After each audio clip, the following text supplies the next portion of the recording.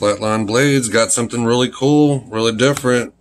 This is one of those things that if you've been in the knife world for a minute, you know what this is probably. Even though it's a model that a lot of people probably haven't seen. And yes, it looks like it's got a layer of something sticky on here, but I kind of did that on purpose, and I'll explain here in a minute. But this is a Paragon.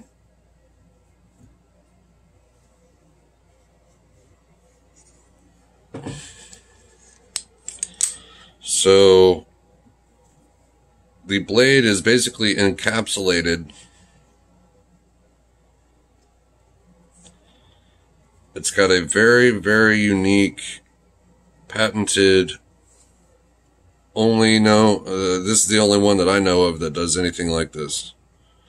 I'm sure there's a bunch of cool creative stuff that I haven't seen or heard of yet, but this particular one is the kind of a newer version of it. Call it a Dreddlock. It's a Tanto blade. It's two-tone. I thought this color difference right here was kind of interesting, but then I realized why. So right here, up until this point, it's flat right here. But after that, the entire handle starts tapering in, getting a little bit narrower, which is pretty awesome. Just because it's different. This is what makes this really, really unique. You squeeze the pivot together, both sides. It spreads the handles apart just by pressing the pivot. And this is a gravity knife. So when you hold it down, it opens it up enough to let the blade go. And so there you go.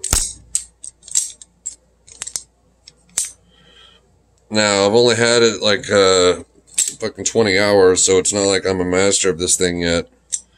And I'm trying to hold my camera.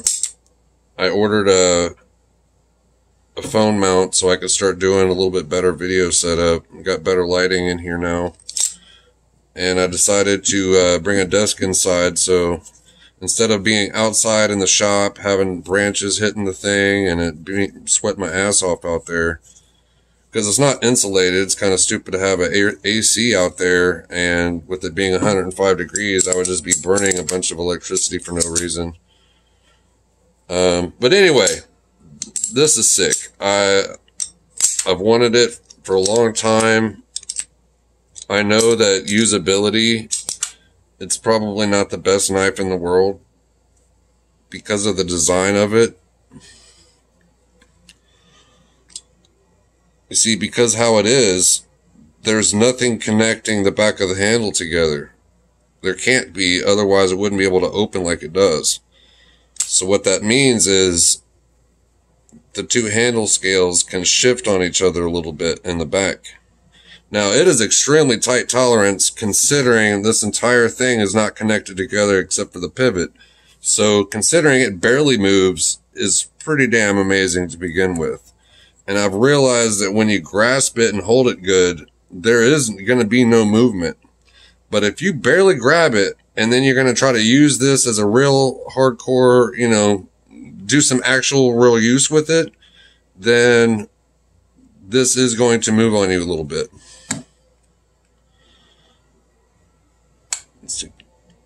See, like I'm putting sideways pressure on it and it's pushing the handle. But as far as a cool factor, as far as a fidget factor, as far as a what the hell is that factor, this thing is pretty sick. So I have bench made, I put a thick coating of Benchmade Blue Lube on here. I know that sounds stupid, and they're like, man, it looks stupid. It's all looks like you ran it across some glue and just left it there.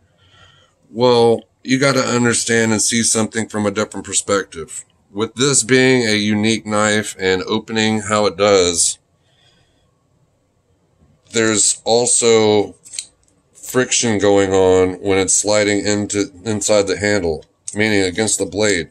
So, very pissed off. The very first couple times I was struggling to open it because I was trying to get, the movement and everything right. I already scratched the blade itself on the flats because it was grinding on the inside of the handle when I wasn't realizing it, and before I lubed it up, before I got the hang of it a little bit. And so that shit had pissed me off. And so I purposely cleaned the hell out of it, lubed it up good. Now I know the movement, I know how to open and close it.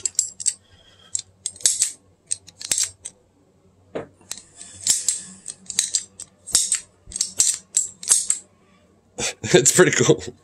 It is pretty cool. But, so I purposely did that. That way it'll help if it is gonna hit the handle somehow when it's sliding back inside.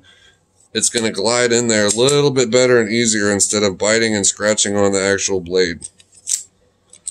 But now that I know how to do it better, now that it's all good and lubed up, I don't think it's going to be doing what it was doing right when I first opened it. So my point is, I was mad because it scratched the hell out of it the very first 4 or 5 times I opened it, because it wasn't lubed up good, and I didn't know exactly how to hold this and what not to do.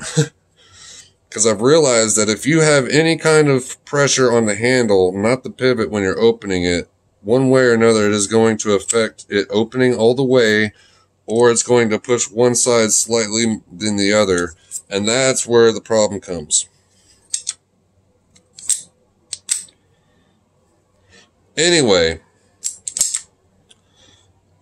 so this is a Paragon Dreddlock by Asheville Steel.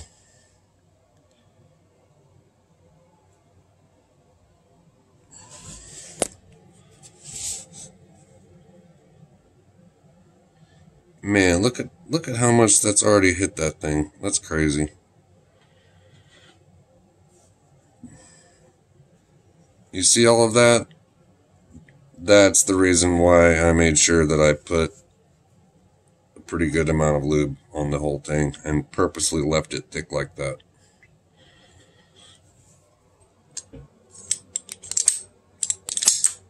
But cool factor, fidget factor, what the hell is that factor? This thing is sick.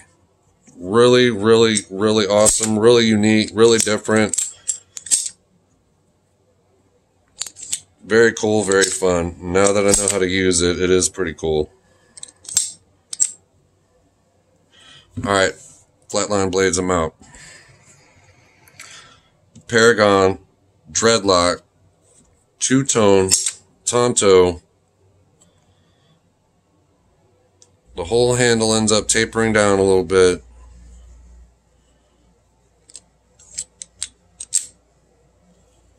I just think it's really cool. It's really different. It's unique.